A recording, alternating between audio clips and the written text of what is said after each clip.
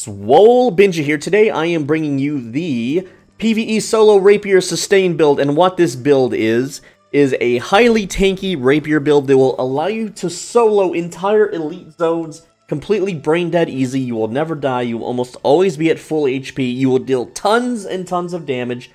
So let me talk about the items. This build is highly item dependent. I am actually on the public test room to show you this because I do not have the items on live, but let's go over what you will need, okay? So on your Rapier, which I don't have correctly set up because I ran out of item rolls for item chests, but you want Keen and you want Life Stealing on your weapon, at least those two with either Dex or Constitution, okay? For your armor pieces, you want to have Heavy Armor, and what you want is to have Refreshing on them if possible. It breaks the build if you don't have full Refreshing, and I don't, and I'll show you in a sec why you need it. But you also need, where is it? You need Keen Tondo, okay? That gives you crit chance when they're bleeding by Tondo bleeds. You need Leeching Flurry, which will give you 25% life leech with Flurry, and it really helps to have, where is it? Sundering Riposte, it helps. It lets you deal more damage. You don't need this one, it's just nice to have. You also, for your ring, preferably you want Keen Awareness and Life Leech with Constitution or Dexterity. It's actually really hard to get a ring like this, and they're very expensive.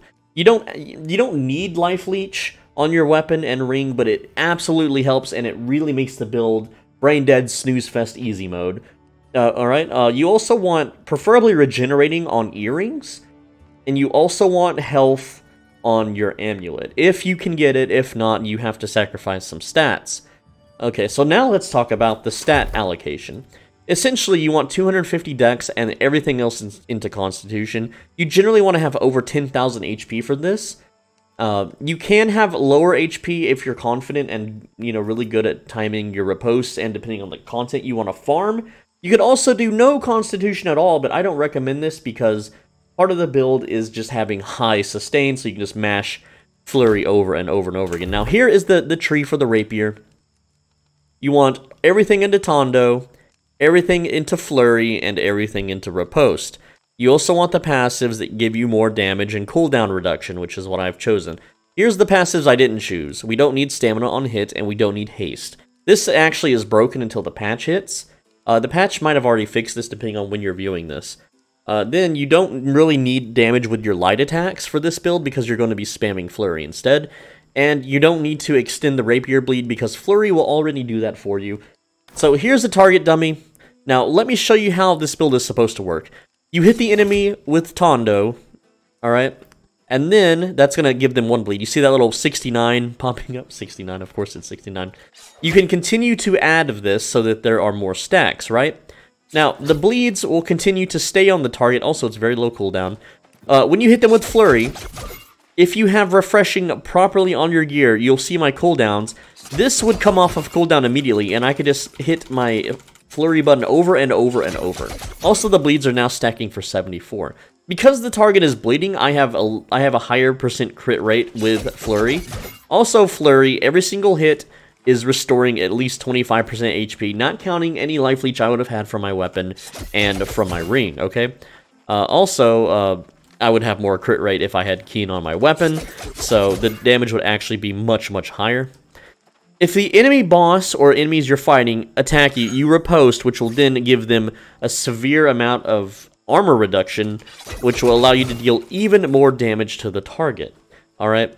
So basically, you initiate with Flurry, you riposte anytime they do an animation. So if you ever want to know how to fight a mob, there's two ways to riposte them, and also it's the holiday event on the PTR, which I believe comes out on the 16th, if things are correct, if Amazon has promised what they said.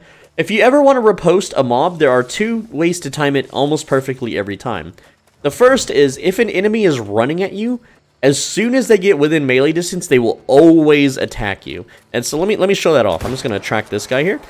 And I didn't mean to get the tentacle. So as soon as this little guy reaches me, he's going to immediately start swinging, right?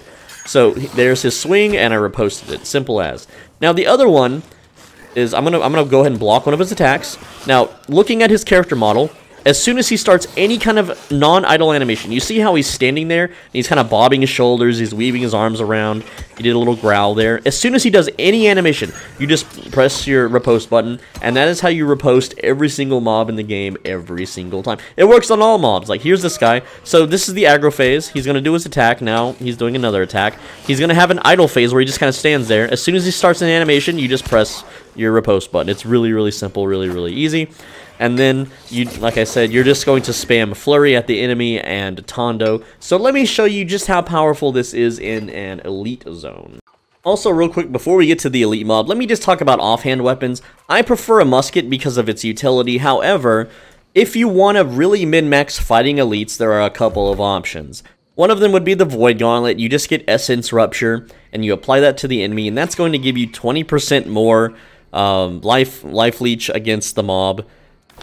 Very simple, very good, but that requires weapon switching. This is supposed to be a face tank, brain dead, mash the button until the elite mob dies, and if they swing at you, you riposte, simple as. You're going to be taking hits, taking damage, and you're going to just heal it all back immediately from Flurry. The other option is the Life Staff, using Aura Protection and all of its proper passives to give you as much Fortify for as long as possible with a heal over time for like 20-something seconds. That would be your second offhand choice. Other than that, you could do something like Sword and Shield, where when you do a shield rush, you can apply Weaken so that they hit you less hard for 10 whole seconds. But other than that, there's really no reason to just use offhands. Again, this is a build where you just spam one attack over and over. And if you have Refreshing on your gear, which you should have, the the Flurry here will always come off cooldown, and you can just spam it over and over and over into a mob's face, and you'll be consistently healing and dealing tons of damage. Alright, here we are at Scorpius, which is a level 50 elite zone. Now, I tried Merc Guard off camera, and on the PTR, they have way overscaled it. I don't know if this is something that the patch is going to have, because as of filming this, the patch has not hit, but going to Merc Guard on the PTR, the demon that guards the door hit me for 10,000 damage, and that's with full reduction and all onyxes. And let me tell you, that's not how hard that mob hits in the actual game. Okay, I don't know what's going on there, but they made him way too strong on this PTR. I hope that does not hit live. If it does, Merc Guard runs are going to be impossible for small servers. But let's go here. We're at Scorpius, and let's start fighting. So normally these guys would give us some trouble, right? Especially the tentacle monster here. So we're just gonna take it out first. And there we go. Riposte, stack the bleeds, and then let's start flurrying. Now you can see they actually, well, that's a lot of damage. I think all elite zones are overtuned. This actually might not be possible. If this hits the live game, look how much damage it does. What in the heck? Okay, yeah, this isn't working anymore. This used to work. That didn't even... I gotta chug potions or I'm gonna die. And yes, maybe I should be dodging a little bit, huh? Okay, so that time we healed a little bit more. And since we're hitting 2 targets, we're actually getting our cooldowns back, making this actually, you know, spammable. This build, you need refreshing, because if you can't spam your flurry, you can't restore all your HP. This guy just de-aggroed. What the heck? I was only on the ledge. Okay, he's supposed to attack after approaching me. Whatever, fine. So, you have to have refreshing, you gotta have heavy. I'm just gonna let him hit me so I can restore some HP here. And, yeah, you'll break their block too, by the way, if they're a shield minion. Alright, we got 2 guys on us. That's fine. He missed! I riposted and he didn't even hit me, so... Anyway, look at our HP. Again, we're missing about 10% leech here. But it's still pretty darn good with 10% leech, and I'm in very low gear score. So if I had, you know, a higher gear score, you know, weapon, I would be healing for way more. But essentially, you just spam flurry and you will stay topped off. But these guys are hitting way harder than they normally do. I don't know if that's a PTR thing or if that's some change in the patch. I've looked at the patch notes, and it is not showing that they're buffing these zones. So I don't know what's going on, man. Like, this actually might not be soloable anymore within a brain dead easy mode state, at least. You might have to actually try hard. So that's pretty much the video. It kind of sucks that I don't have refreshing on all my pieces, so I can spam this out. And I'm just going to dodge the explosion there. Anyway, guys, for those wondering, is this a high DPS build? Like if you want to be a glass cannon and use this, you know, instance of flurry to deal tons of damage, I'm going to tell you right now that just for pure glass cannon damage dealing, it is not. The actual way to deal more damage is using evade, and you have not Allergo, but Adiago. Yeah, that increases your damage by 15%, combined with momentum here for another 30% damage increase. And you basically spam that and it refreshes forever, and you don't need refreshing on all your gear, because you can just evade, do 3 light attacks, evade, 3 light attacks, evade, 3 light attacks over and over and over, and that is going to be way more damage than spamming flurry, even if flurry has no cooldown. So, you know what, let's just, let's fight another tentacle, why not? There's one. Wow, that hits so hard. That's not supposed to hit that hard. At all. These things are just so destructive now. Okay, flurry up. Let's start smashing. Also, whenever you riposte, you're uninterruptible, by the way. So that allows you to sit here and spam flurry without being knocked around. But because I don't have refreshing, I can't get these off cooldowns.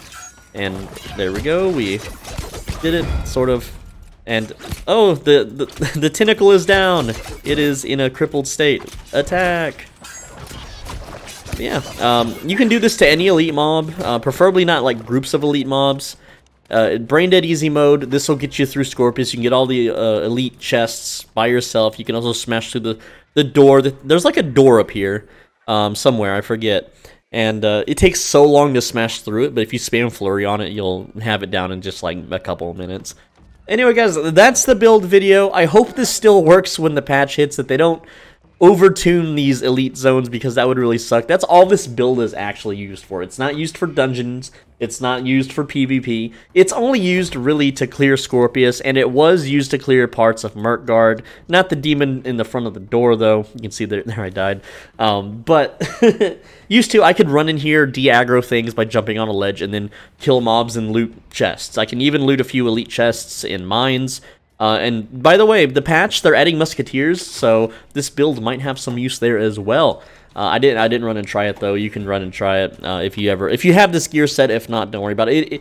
It is kind of hard to gear for, because you need specific perks, especially where is it? You need Keen Tondo or the build doesn't work, and you need refreshing, as you can see, or the build does not work. Leeching flurry, of course, too. Anyway, guys, I'm Soul Benji. Thanks for watching. As always, be a bro and stay swole. Videos every single day. I'm gonna drown myself because I got more videos to film on the PTR today, and I will see you in tomorrow's video, so take care, lads.